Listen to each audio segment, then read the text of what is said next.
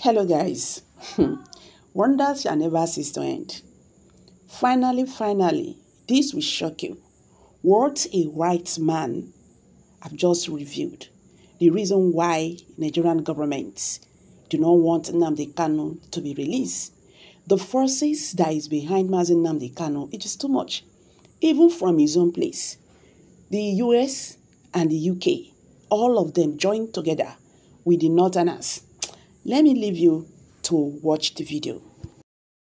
Gas pipeline from Nigeria to Europe is nearing completion. The critical part is to connect it to Igbo, specifically Imo State, that has about the biggest gas deposits in the world. Buhari signed the gas away as collateral for loan and used the money partly to develop other parts of Nigeria and partly to fund Fulani herds to prepare them for full-scale invasion and take over of Nigeria, without investing any of the money in Igbo land where the gas is. To connect the pipeline to the primary source in Igbo land and continue to cheat them of their resource is not going to be easy. So the plan is to destabilize the region. It's been long in the making. This is an agreement with major Western powers. The first phase, flooding the region with killer herdsmen and killing young men of the region by mercenaries of one bloated militant, have had limited success. The second phase has just been tested, flooding the region with herdsmen in the guise and in the midst of IDP. Very soon, the Igbo will be painted in orchestrated write-ups all over the world as people unwelcoming to refugees and IDP. There will then be a massacre of IDP by the same planners, and it will be blamed on the Igbo, paving the way for full-scale military invasion. The refusal to release Nnamdi Kanu is part of it, and if he is released, he would be assassinated, either by the gun, to be blamed on rival pro-Biafran groups, or by the slow poison they have been administering on him. Both Britain and the US are part of this plan, and they are not ready to let up. It all boils down to the resource called gas. They must have it by all means, as an alternative to the Russian gas that has become a problem to them. They know that the Igbo are no pushover, hence the systematic weakening of Igbo cohesion and the grand plan. For such a plan to succeed, a high-level insider is needed. That is where a Southeast governor is playing his inglorious part.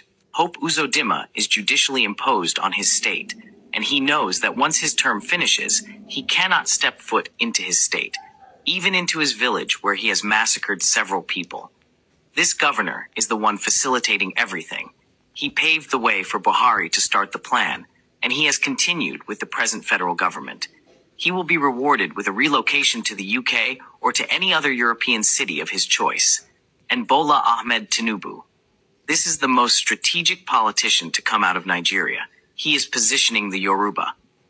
Once the war starts in the southeast, the north will depend on him and his people for the continuation of any semblance of Nigeria.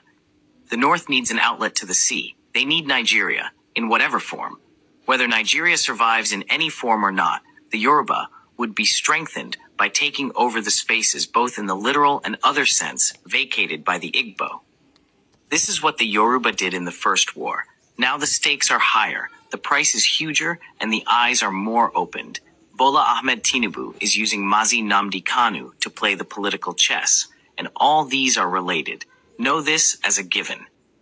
That is why they're paying Facebook billions upon billions of US dollars to stop this truth from coming out.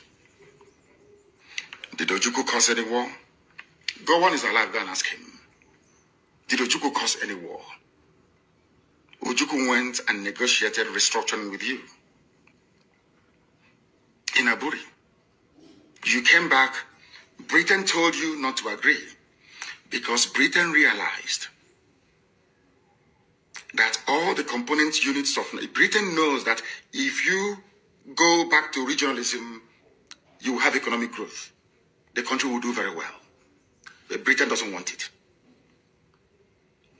That was why they even instigated the Nzogbu, so-called Nzogbu, saying they will bring Awolowo to become the head of state. They knew what was going to happen.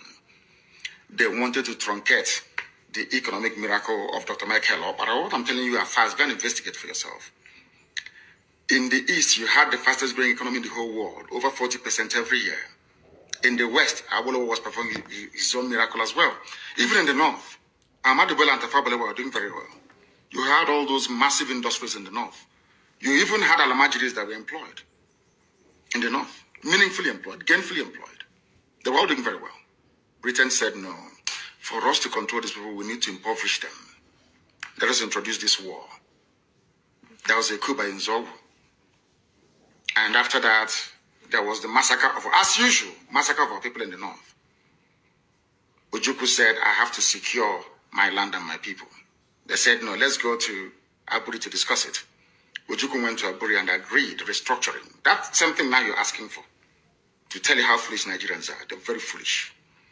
That same nonsense you're asking for now was discussed many years ago.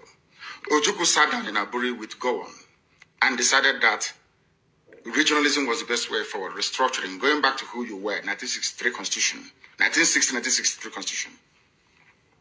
Be on your own and pay tax to the central government, as they have in America, as they have even in Britain. Britain, you have Scotland that is almost independent. Wales, the same thing. Everybody is free. But Britain doesn't want the same thing they're enjoying to happen in Nigeria. Why? Ask yourself that question. Anybody telling you about one Nigeria is your enemy. I'll prove it to you now. Ojukwu negotiated devolution, regionalism. The North will be on their own, the West on their own, even Midwest on their own, and then the East on their own. It's the same one Nigeria. On their way to the airport, before they boarded the aircraft, a call came from Lagos, from the British High Commissioner in Lagos to Gowon, telling Gowon not to agree, after having signed the agreement. That same Gowon you're looking at today, God kept me alive so that he can witness the destruction he will bring upon that very zoo called Nigeria. Gowon said no. Do you know all the journalists in Nigeria, none of them have ever gone to Gowon to ask him, why did you say no to Aburi? Aburi was restructuring. None of those agitating for restructuring right now has ever gone to Gowon or gone to Nigeria to say, but Ojukwu negotiated restructuring. What happened? They came back.